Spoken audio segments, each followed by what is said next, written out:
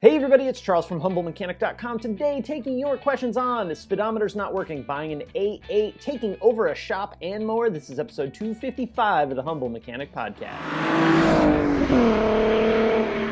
All right, if you want to get a question on a show like this, email me, charles@HumbleMechanic.com, and be sure to put question for Charles in that subject line. That's the filter I use to filter through your emails. Also, if listening is more your thing, you can get the audio-only version of these and many other videos on iTunes, Stitcher, Google, or of course, as always, over at HumbleMechanic.com. All right, let's talk about the sponsor of the day, which is CRP Automotive. CRP deals in a ton of OE maintenance and repair parts, timing belt kits, suspension components, and even fluids. In fact, they make the factory DSG fluid for Volkswagen and Audi. So check them out at crpautomotive.com. And real quick, if you want to support the show and score discounts to places like Black Forest, Eastwood, MT Knives, Sonic Tools, Kermit TDI, Scanner Danner, USP Motorsports, Adams Polishes, Prime Shades, and a whole bunch more, check out that crew membership program. As always, links to that and everything we're going to talk about today are down in the description. All right, that's wrapped up. Let's hit the questions. First one up, hey, I have a question about a Mark III Cabrio. Bought the car with 99,000 miles on it. Everything in the gauge cluster was working, plus the cruise control. To have a Mark III with cruise control working is a rare bird at this point. A week later, the speedometer started to fluctuate and started to die until no speedometer, no cruise, no odometer. I replaced the speed sensor to no avail. Did this another 2 times and no speedometer. Also repinned the harness, repaired wires at the ECU, nothing, took the gauge cluster out, resoldered the pins, and a whole list of other things that didn't fix the speedometer. So here is probably what your issue is. All right, so on this generation car, we have the cluster, which has our tach and all, speedometer and everything. Then we have a wired connection to what is like a little transformer. It transforms a rotational signal into an electrical signal. Then there's the little stick that goes down into the transmission itself. These are all definitely technical terms, the little stick that goes into the transmission. Inside that little tube, that little housing is a small shaft, and then at the end of it is a gear. That gear attaches to a gear, doesn't really attach, it connects to a gear on the differential. That gear on the differential is what turns the gear, which turns the little thing inside the sensor, then that sends the signal to the cluster to read your speed. It's not a direct connection like a cable mechanical connection from the transmission to the cluster. So you said you replaced the sensor and some other parts. I'm not exactly sure what of that unit you have replaced, but there's one piece that you probably didn't, because we'd be talking about how much you hated life pulling that transmission out, and that's the little nylon gear on the differential. What happens is that little nylon gear will actually crack, and then eventually it just comes apart and you find it laying in the bottom of the transmission. So that's why sometimes you'll get like a wonky signal or nothing until like 30 miles per hour. Then you'll start to see the signal pick up, or the speedometer will just jump around all crazy through like the whole speed range. So what's the fix? Well, the fix is to take the transmission out, separate the cases, take the differential out, pull one of the bearings off, well, the nylon gear may not be there. Take the nylon gear off, throw it in the trash, put a new gear on it, press a new bearing in it, and put it all back together and install it in the car. If this is a manual transmission, the automatics, at least in the Mark IV generation, which I've done plenty of, are quite a bit easier. You don't have to separate the case. You can just pull the cover off, take the axle flanges out, and pull that differential out. It's really, really easy to do it on one of those. This is why I was really happy when I got that limited slip differential, that it came with a metal gear for the speedometer and not the nylon one. Now, I would have been okay if it had a nylon gear, but I would have made sure that I installed a new one. So what you can do is you can take that sensor unit out of the transmission. So you're gonna take the whole thing off. It's a stick, 8 inches or so long. You're gonna take your flashlight and you're gonna look down in that transmission. You're gonna look through that hole in the transmission, and you're probably gonna see the gear not there. You should see directly down, you should see that gear on the differential. If you don't, and you only see a bearing, like the backside of a bearing, a roller bearing, or the differential on the other side, and there's a gap about, a quarter of an inch, half an inch, give or take, your gear's gone, and it's probably laying in the transmission somewhere. If that's the case, I already told you, you're pulling the trans out, taking it all apart, or You know, it sucks for the trip because you're not going to be able to calculate trip or miles on the car, but you can just use your GPS on your phone if you're only worried about knowing how far you're going or how fast you're going. You're not going to have that mileage counter in the cluster. So then that, you know, potentially could create title issues. You have a vehicle now, true miles unknown, which can severely devalue the value of your car, although on a Mark III, you're not talking about a whole bunch of money now anyway. So take that stick out, look down into the transmission, and you'll probably find that your gear is either broken or completely missing. All right, next up is from Trapper. Afternoon, I have a question about reliability and ease of repair. I'm looking at an '05 Audi A8 4.2-liter V8, but have no prior experience with them. Any input or options are greatly appreciated. Dude, run away, don't buy it. I'm mostly kidding, but kind of not really. One of the cool things is that generation now of Audi A8, Volkswagen Touareg, Volkswagen Phaeton are super cheap. You can get them for like $3 grand in a condition, right? Not great condition. Great condition ones are $6 grand. And that's still a hell of a lot of car for $6 grand, especially considering those were $70,000, $80,000, $90,000 vehicles when they first came out. All right, I am going to say, do not buy this car if you do not have experience with this kind of vehicle, if you do not have the tools to work on this kind of vehicle, and you don't have at least whatever you spend on the car set aside to make repairs. These cars are challenging to work on if you're not used to working on German cars. For me, it's not a big deal because, right, I cut my teeth fixing the Volkswagen Touaregs and Volkswagen Phaetons, which are essentially, they're not exactly, but they're very much the same vehicle as the Audi A8. So it's not a huge big deal for me. Yet, the thing people don't consider when they're buying a used luxury car, which is what I would consider the A8, sure, you're spending, call it 10 grand on one that's, you know, almost perfect. You're buying a $10,000 car. In our brains, we think, oh, my car's only a $10,000 car. What we forget is that we're maintaining and repairing a $90,000 car. So even though we've only spent 10 grand to get it in our happy little paws, we're still buying parts for a $90,000 car, paying labor for a $90,000 car, having tools required to fix a $90,000 car. That alone makes me say to most people looking at buying these cars, don't do it. Now, if you were, dude, I'm a technician, I work on Mercedes all the time, and I'm very familiar with European cars, I would tell you, you know what, you probably get a hell of a car for a very low price. But since you're not familiar with these cars, and I'm going to guess then you don't have the tools to work on it, I would probably say don't buy this. And it stinks because those were really nice cars. And you can get one and it maybe doesn't have any problematic issues. But all it takes is 1 or 2 repairs for you to be way over your head in dealing with this vehicle. Not to mention the fact that this car is now knocking on the door of basically a 15-year-old car, so we have to worry, how well was it maintained?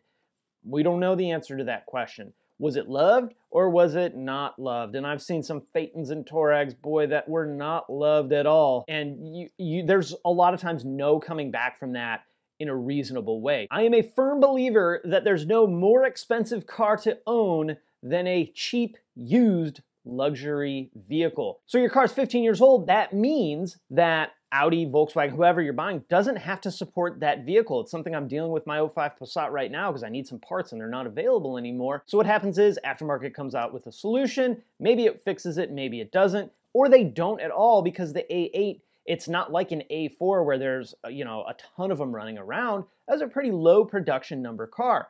Also, something we ran into with the Phaetons is they all had air ride, and in the US they all had air ride.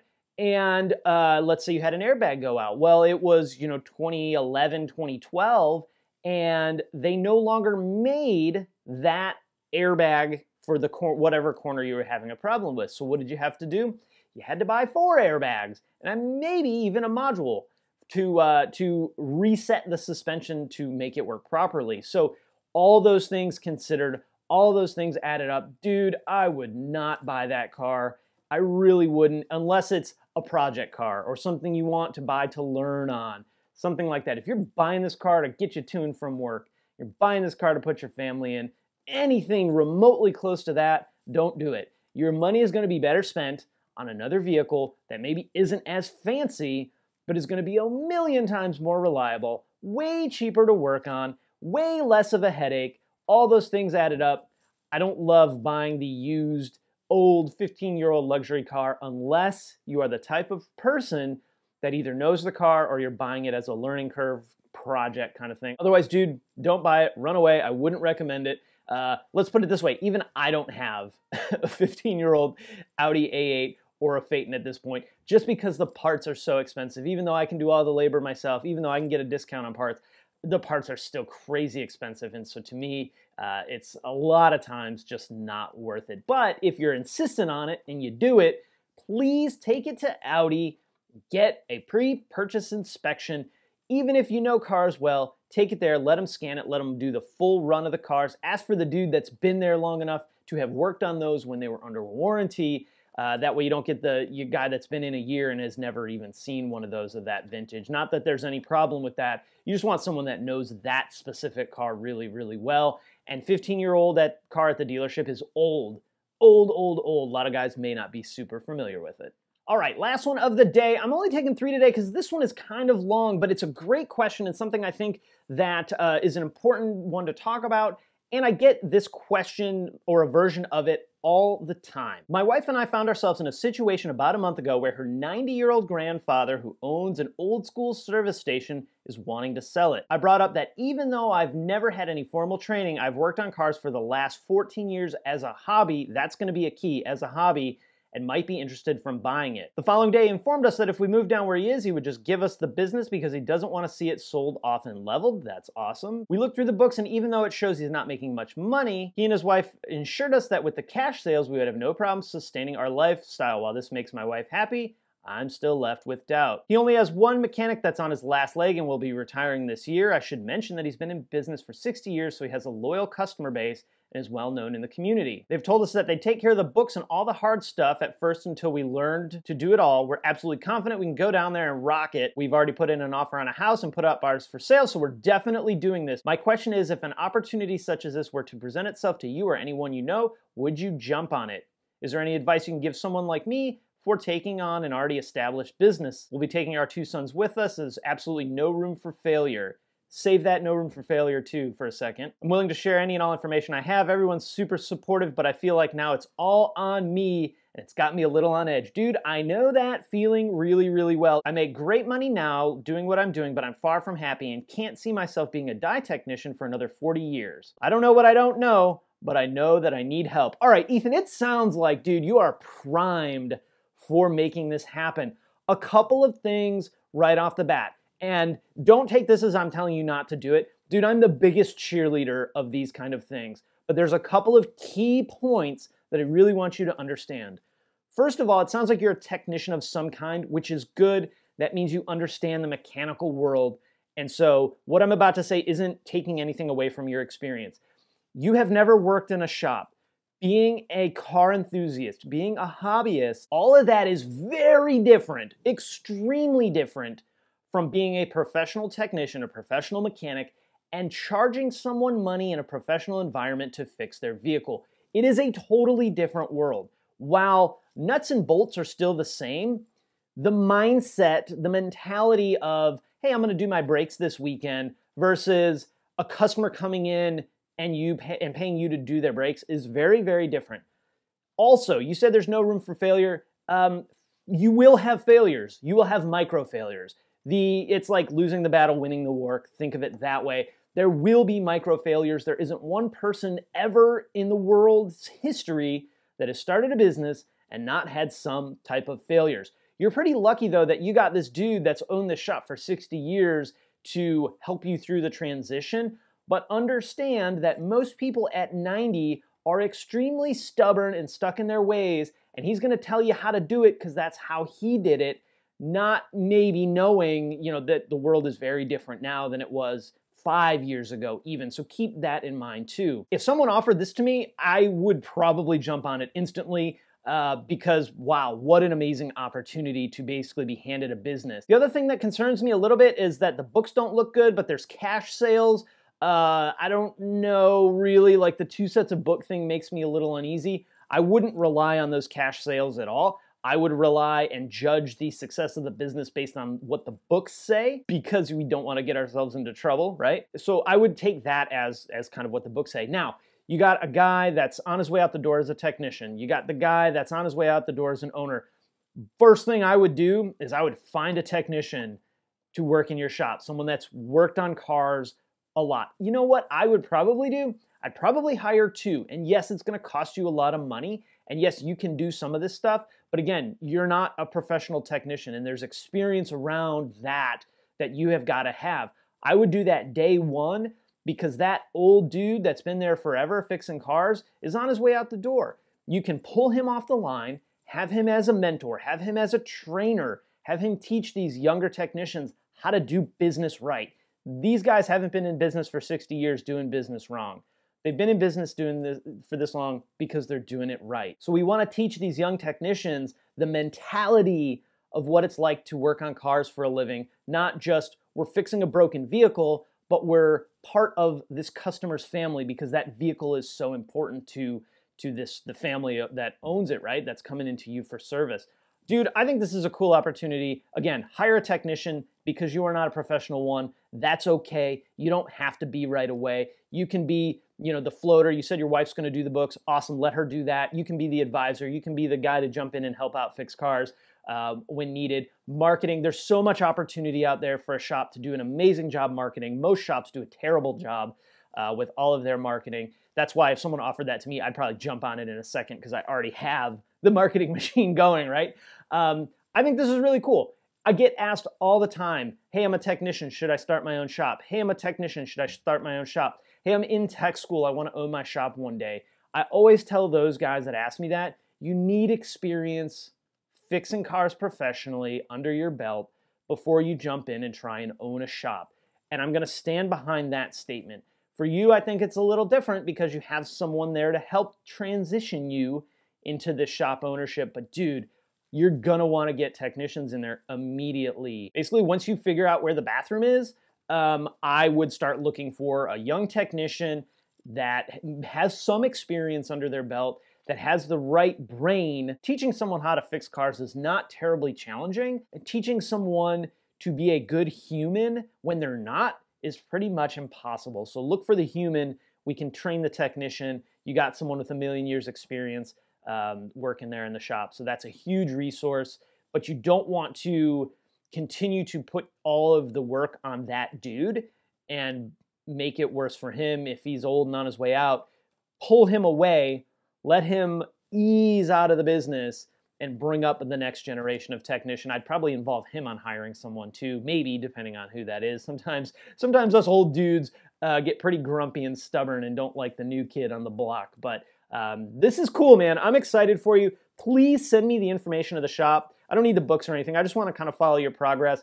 You have an amazing marketing opportunity. You have an amazing shop, amazing to be a part of the community, something a lot of us technicians really, really want for ourselves. The other thing I would look at is help. There's tons of like 20 groups and collaborative efforts to help shop owners, like Ratchet and Wrench is one of the magazines that I get in the mail. It's sitting over there somewhere. Look through there and find some like peer groups or some mentor groups to really help you understand, because I'm gonna guess that this shop that's been around for a while probably doesn't charge enough in labor and probably could use some tuning up to really make it profitable. And that's not screwing your customers, that's not taking advantage of people, that's making the shop profitable, because contrary to what a lot of people want to think, if your business is not profitable, it's gonna close down at some point. So having a profitable business means in a lot of ways having a successful business. Find that peer group to help you out through with some of those like more technical type stuff, how to run books, how to use shop management software, how to determine labor rates, whether to buy an alignment rack, whether not to, whether to hire another tech, whether not to. Those type of things are super valuable and I would highly, highly, highly recommend it. So dude, keep us posted. This is awesome. I'm excited for you. I'm like jazzed up excited for you. So best of luck, good luck, and again, let me know where that shop is because I want the details of what you guys are doing so I can follow along. All right, guys, I'm gonna wrap it up there. Questions, comments, go down below. If you like the video, hit that thumbs up button. Don't forget to subscribe. Thank you so much for watching, or thank you so much for listening, and I will talk to you again next time.